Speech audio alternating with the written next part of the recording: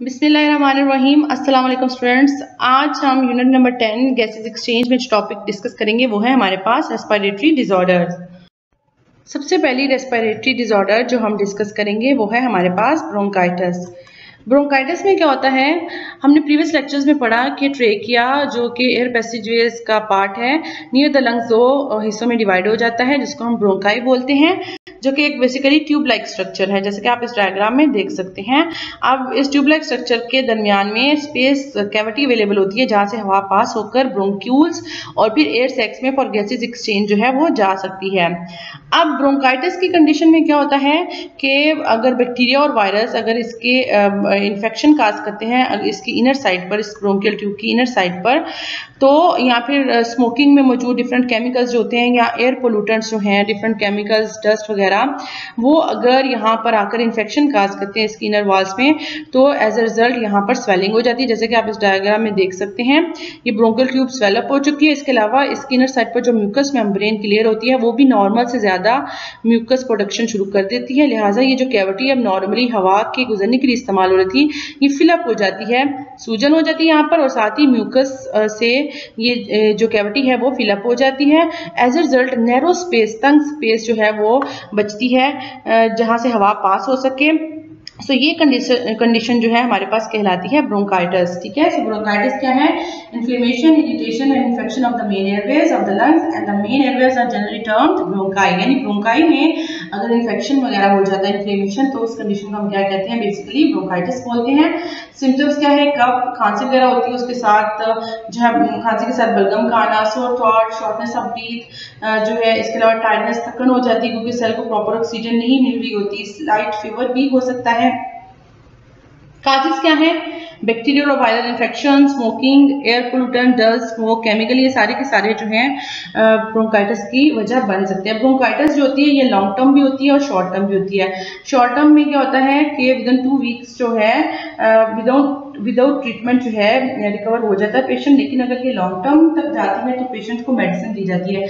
अगर तो infection bacterial infection है तो एंटीबायोटिक्स दी जाती है, और अगर वायरल है तो एंटीवायरल मेडिसिन जो है वो दी जाती है। इसके अलावा कफिंग के साथ भी जो है जो इरिटेंट्स होते हैं जो कि यहाँ पर इन्फ्लेमेशन वगैरह काज करते हैं, कफिंग के साथ वो भी जो है बॉडी से रिमूव हो सकते हैं। नेक्स्ट रेस्पिरेटरी डिसऑर्डर है हमारे पास एम्फीसीमा। एम्फीसीमा क्या है? This is the severe type of lung disease in which wall of alveoli are damaged. Normally हमें पता है कि एल्वेओलाई जो है उसके इर्द गिर्द ब्लड कैपिलरीज होती हैं और यहाँ पर गैसेस एक्सचेंज होता है। छोटे छोटे जो हैं वो हमारे पास सैक लाइक स्ट्रक्चर्स होते हैं।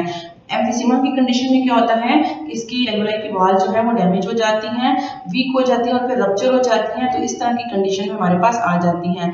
तो कम सरफेस एरिया अवेलेबल रहता है कि गैसेस एक्सचेंज यहाँ से हो सके।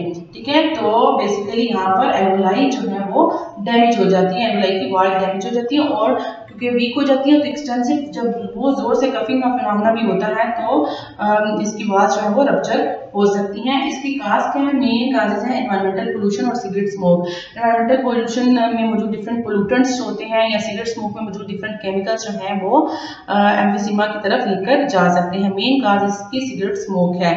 सिम्टम्स इसके क्या है? Frequent coughing, cough that produce a lot mucus और shortness of breath. Shortness of breath होती है, सांस लेने में मसला होते हैं, खांसी बहुत जोर से होती है और खांसी के साथ जो है म्यूकस भी प्रोड्यूस होती है। और इसकी इफेक्ट जो होते हैं एम्फीसीमा के इरिवर्सिबल होते हैं, मतलब परमानेंट होते हैं। इसको स्टॉप कैसे किया जा सकता है? अगर स्मोकिंग जो है उसको रोक दिया जाए तो इसके इफेक्ट जो है उनको रिड्यूस किया जा सकता है। नेक्स्ट डिसऑर्डर है हमारे पास pneumonia. Pneumonia is an infection in one और बोथ लंग्स। ठीक है, the infection cause inflammation in the air sacs in your lungs which are called alveoli. The alveoli fill with fluid और पस making it difficult to breathe. अब यहाँ पर क्या होता है? इस निमोनिया की कंडीशन में एल्वेओलाई जो होते हैं उसके दरमियान ये जगह आप देख रहे हैं, यहाँ पर आप देखिए नॉर्मल एल्वेओलाई दिखाया गया, एयर सैक्स दिखाया जहाँ पर हवा होती है बेसिकली। लेकिन निमोनिया की कंडीशन में क्या होता है कि इस वाली जगह पर क्या प्रोडक्शन हो जाती है? म्यूकस फिलअप हो जाती है। तो जाहिर सी बात है अगर यहाँ पर म्यूकस फिलअप होगी तो हवा के लिए स्पेस अवेलेबल नहीं रहेगी, तो गैसेस एक्सचेंज कैसे पॉसिबल होगा?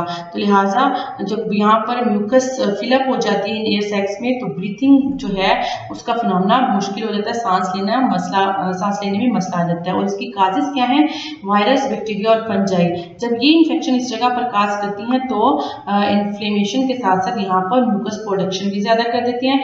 सिम्टम्स फिर क्या है? कफिंग है, ठीक है, कफिंग के साथ म्यूकस यानी स्पुटम का आना, बलगम का आना, साथ में फीवर है, बुखार हो जाता है, sweating, shortness of breath, chest pain होती है, फटीग, थकन का शिकार हो जाता है बंदा, क्योंकि सेल्स को ऑक्सीजन नहीं मिल रही होती, लॉस ऑफ एपेटाइट, भूख का ना लगना, नॉजिया और वॉमिटिंग वगैरह जो है इसकी सिम्टम्स है निमोनिया की।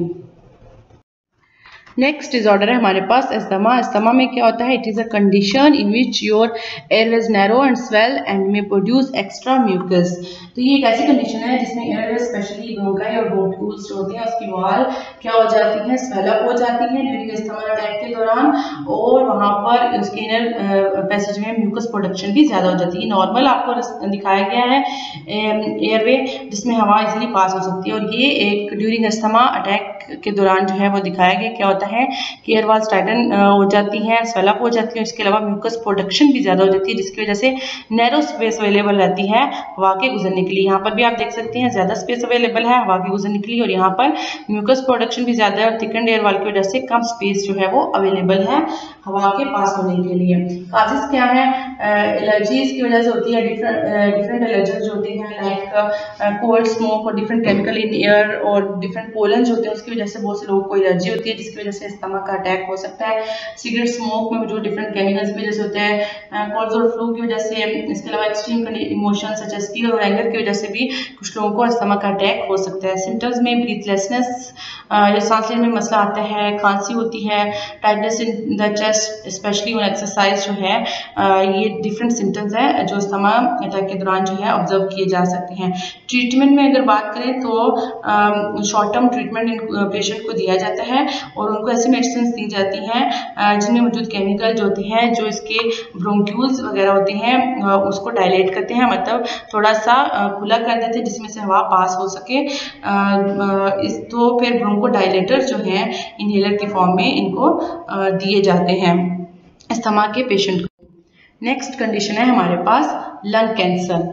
लंग कैंसर क्या है? It is also a respiratory disorder, और ज़्यादातर जो है जो मर्द होते हैं मेल्स उनमें ज़्यादा होती है एज कम्पेयर टू फीमेल जो है ये वाली डिसऑर्डर ज़्यादा होती है। और है क्या? It is the uncontrolled growth of abnormal cell in one और बोथ लंग, कि अगर लंग्स में एबनॉर्मल सेल्स जो हैं वो उनकी अनकंट्रोल्ड ग्रोथ शुरू हो जाए तो वो किसकी तरफ लेके जाती है? कैंसर की तरफ वो कंडीशन लेके जाती है। नॉर्मली तो सेल जो है वो डिवाइड होता है अपने खास टाइम पीरियड में जो जब बॉडी की जरूरत के अकॉर्डिंग डिवाइड होता है, लेकिन कैंसर की कंडीशन में क्या होता है कि एक सेल एबनॉर्मली जो है मुसलसल डिवाइड होकर एक ग्रोथ बनाना शुरू कर देता है और फिर फैलता जाता है। तो अगर वो abnormal growth with in the lungs होती है लंग सेल्स में तो लंग कैंसर की तरफ लेकर जाती है। उसकी मेन काज क्या है? स्मोकिंग। स्मोकिंग में मौजूद डिफरेंट जो केमिकल्स होते हैं टॉक्सिक सब्सटेंसेस क्या होते हैं, हमने पहले भी पढ़ा, वो कार्सिनोजेंस होते हैं, कैंसर काजिंग होते हैं, जो हमारे जब रेस्पिरेटरी ट्रैक में एंटर होते हैं एयर पैसेजवेज में तो क्या करते हैं? It altars the genetic structure and function of healthy lung cell. तो ये क्या करती हैं? डायरेक्टली जाकर जो लंग सेल्स की जो जेनेटिक मटेरियल है बेसिकली सेल्स का वहाँ जाके डैमेज काज करते हैं, उनका स्ट्रक्चर चेंज करते हैं और स्ट्रक्चर चेंज होने की वजह से वो सेल्स जो है एबनॉर्मली बिहेव करते हैं और अब नॉर्मली ग्रोथ जो है वो शुरू कर देते हैं। यानी इंजरी के साथ साथ ये जो है ये एबनॉर्मल सेल की ग्रोथ भी कार्सिनोजेन की वजह से हो सकती है जो किसकी तरफ लेके जाती है? लंग कैंसर की तरफ लेके जाती है। सिम्टम्स क्या है? नॉर्मली इनिशियली तो इसकी सिम्टम्स जो है नज़र नहीं आती लंग कैंसर की, लेकिन जो लास्ट स्टेजेस की तरफ जो है फिर इसकी स्टेजेस अपीयर होना शुरू हो जाती है। परसिस्टेंट कफिंग, मुसलसल खांसी का रहना, फ्लेम डिस्चार्ज विद ब्लड, खून के साथ बलगम के साथ खून आना, सांस लेने में मसला होता है और चेस्ट में जो है बेचैनी सी रहती है, डिस्कम्फर्ट रहता है। ये आप देखें तो ये हेल्थी लंग का स्ट्रक्चर दिखाया गया और ये कैंसरस लंग जो है दिखाया गया कि किस तरह जो है वो लंग को डैमेज करता है, खासतौर पे ये स्मोकिंग की वजह से जो होता है। सो इसका मेन जो है ट्रीटमेंट तो यही है कि क्योंकि ये डायग्नोसिस इसकी लास्ट स्टेजेस पे होती है तो स्मोकिंग से अवॉइड करना चाहिए ताकि ऐसी कंडीशन जो है इससे बचा जा सके। सो स्टूडेंट्स, ये तो था आज का लेक्चर, जिसमें हमने देखा कि जब भी रेस्पिरेटरी सिस्टम की नॉर्मल फंक्शनिंग डिस्टर्ब होती है तो वो किसकी तरफ लेके जाती है, रेस्पिरेटरी डिसऑर्डर की तरफ लेके जाती है। फिर हमने डिफरेंट रेस्पिरेटरी डिसऑर्डर को one by one briefly discuss किया। होपफुली आज का लेक्चर आपको समझ आ गया होगा। Thank you.